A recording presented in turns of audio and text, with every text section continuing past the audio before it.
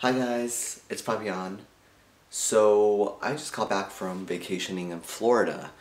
I was there all of last week. Me and my friend stayed at the Walt Disney World resort, and then we went to all the parks like throughout the week.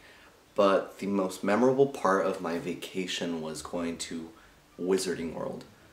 I have been obsessed with Harry Potter since the very first film came out. That was like when I was like 6 years old. So I've like dreamed of going to like all the places, in the film and the books, and I finally got to do it. And I honestly gotta say that I loved Wizarding World more than Walt Disney World. Yeah, it was like 10 times better. Everything there was just so freaking amazing. When you walk into Diagon Alley, it's like you're really there. I can't even explain it. Like, you have to see it for yourself, especially if you love the books and the films. You really feel like you're stepping into the Wizarding World. You can tell that the people that work there love Harry Potter. So it makes the experience of visiting those parks 10 times better. So I'm making this video because I thought maybe I should just show you guys like my haul. Show you everything I bought at Wizarding World. I honestly did not buy a single thing at Walt Disney World.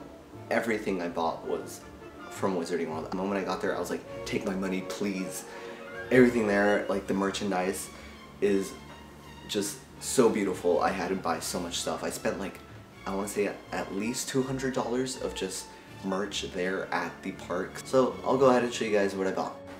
So first things first, when I got there, I told myself I wasn't going to spend money on a wand because I already have two at home, and I was like, okay, that's kind of pointless. I'm not going to drop like $50, $60 on a wand.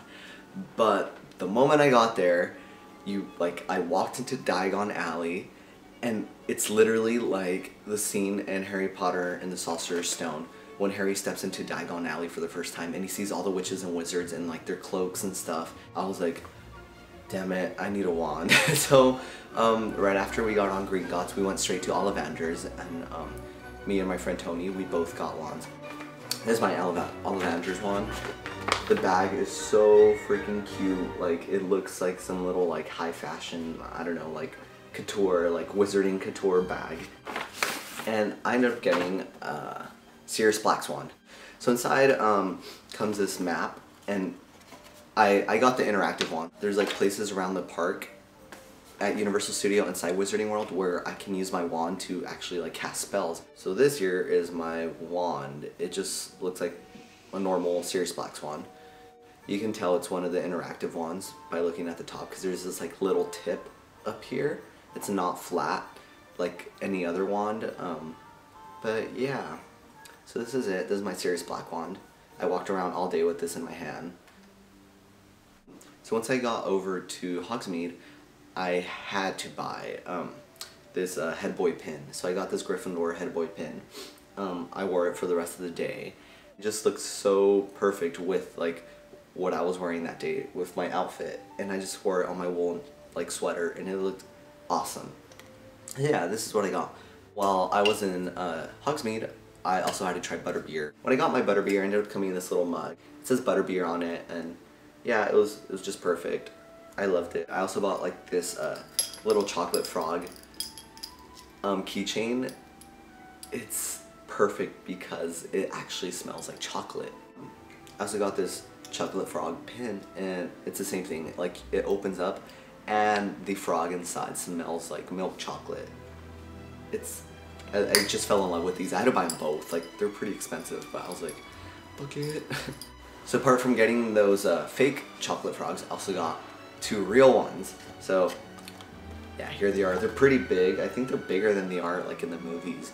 This is the chocolate frog. He's enormous. The best part about this is the trading card inside. I got Albus Dumbledore. The back says like a little bio about him. Yeah, he died in 1996, R.I.P.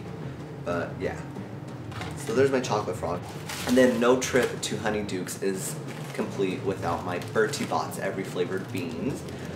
I used to buy Bertie Bott's all the time when I was a little kid. My mom would always buy them for me, and I would always eat them even though they were disgusting. But I just love the idea of the Bertie Bott's and having vomit flavored beans and all this crazy flavors. So yeah, so I ended up buying these. So when I was in Hogsmeade, I went to Dervish and Bangs, and I ran into this little thing. It's the Triwizard Cup. Apart from it just looking cool, it also lights up. Now it comes down to the very last thing I bought at Wizarding World. I ended up buying this awesome mug as well. It's beautiful. It has my Hogwarts house crest on it. It was actually like reasonably priced. It was only like $24. So yeah, that's all the stuff I bought. I hope you found this entertaining. If not, I don't care. But yeah, I had an awesome time at Universal Studios. And I guess Walt Disney World. It was pretty cool too. Yeah, I'll see you guys later. Maybe I'll make some more videos. Bye.